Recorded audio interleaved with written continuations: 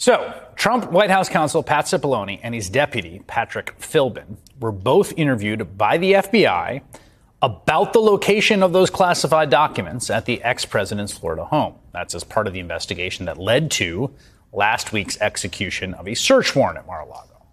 Right now, Cipollone and Philbin, seen there during that first impeachment trial, are the two most senior officials that we know of to be interviewed as part of this investigation. Last year, when Trump left office, both men acted as liaisons between Trump and the National Archives. And as the New York Times reports, quote, Philbin tried to help the National Archives retrieve the material, but the former president repeatedly resisted entreaties from his advisors. It's not theirs, it's mine, several advisors say Trump told them. We still don't know what exactly those documents are, especially the ones labeled top secret, the ones that have some of the highest classification.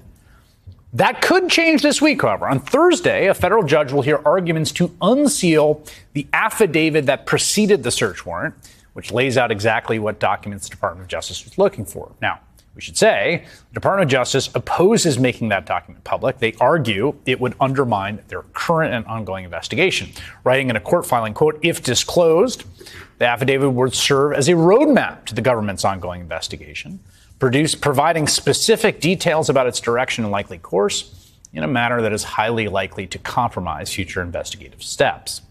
Adding, this investigation implicates highly classified materials. George Conway is a prominent conservative lawyer, former Republican, and he joins me now. Nice to see you here in person. Nice to be here. So what do you make of the significance of the fact that the FBI interviewed these two former White House lawyers prior to the execution of the search warrant? Oh, it doesn't surprise me at all. I mean, it's clear that they interviewed basically everybody who had something to do with these documents, and they had a substantial basis laid out in the affidavit that Donald Trump isn't going to get to see for the search warrant. So it doesn't surprise me at all. And what is interesting about it is it's very incriminating. The story is very incriminating of Donald Trump. He was told, you have to give this stuff back, and he wouldn't do it. Yeah, I mean, it's the specificity of all this. It's the repeated attempts to get it. It's Absolutely. The liaisons for the lawyers that makes it, because you can imagine a defense being like, clerical error, well, right? I was busy with a coup. Right, right, exactly, which he's been trying to argue. Right. But to lay the groundwork in this way, including this attestation, apparently, that two of his lawyers signed, telling the FBI that they had he would not be in criminal jeopardy at all, a former president of the United States, if when he was first contacted by the National Archives, he said, come on down. Search the place. Yeah, take anything you want. Just let me know what it is. And hopefully I'll get it back from my library someday. And I look forward to working with you for my presidential library. And that's what a normal president who made a mistake would do. Right. And that's not Donald Trump. Well, and it's also the case that quote there brings into the willfulness of it, right? I mean, the motive to me remains, I have to say, somewhat obscure. I mean, we just don't know what it is. You don't think it is. I mean, the motive is he's 5 years old. These are my toys. He's a narcissist. He wants to have this stuff because it's cool to have this stuff. He wants to be able to show it off. He believes he owns everything. He owns the generals across the river. They're my river. Right. I mean, my generals. Right. Everything's his. He's 5 years old. Right. And so what do you think about this? So you've got, we now know that they've talked to Philbin and Cipollone, right? Who have also been subpoenaed by the grand jury. Right. You've got this filing now on Thursday. The judge is going to hear arguments. Right. You said he's not going to see the affidavit. Not a snowball chance. Yeah, this doesn't seem like a hard case. Why? Well, because first of all, you don't get this stuff in the middle of an investigation. You don't. I mean, if he's going to get this stuff, he's going to have to earn it by getting indicted, and maybe then he could get it. Maybe he could get it in discovery. But right now, it's a roadmap to the investigations that Justice Department put in its brief, and you don't even have to go there. But this is a guy with a history of obstruction. Right? Several incidents in the Mueller report. Right. You've got him dangling pardons out in public. You've got him trashing on witnesses in public.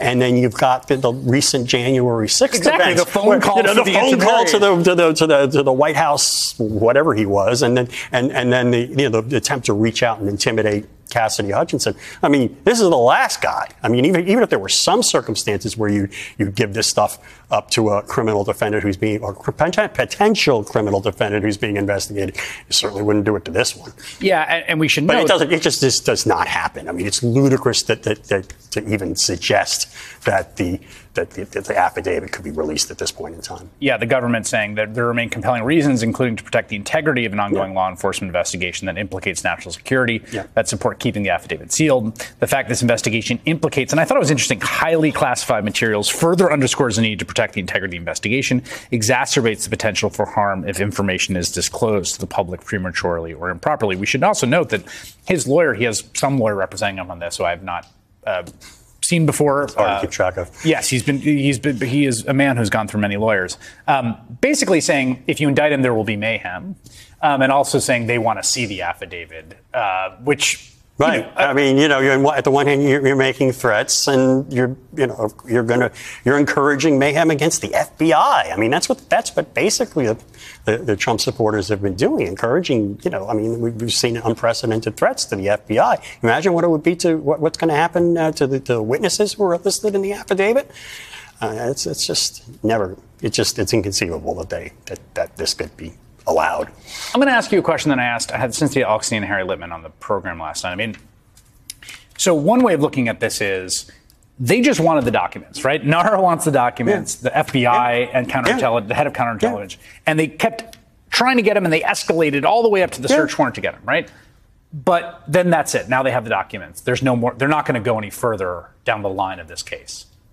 Cynthia and Harry thought I was wrong about that. I'm not saying that's the case, but why?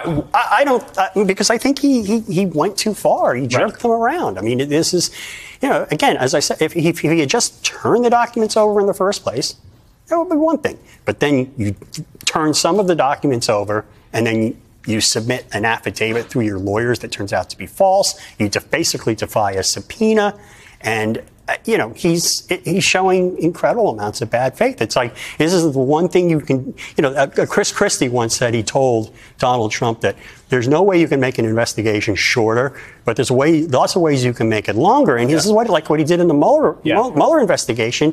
He had a whole volume of the Mueller report that talks about all the things he did to obstruct the investigation. And if you or I had done that, we'd have been indicted.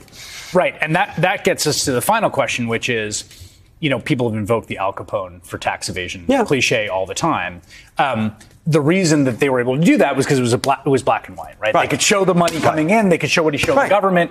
Boom. Right. This seems closer to black and white than many of the other things, which to me seem morally and legally more profound. It's sort of like, let's say you're a U.S. attorney for the Southern District of New York, and you're conducting this massive murder RICO investigation into a mob family. Right.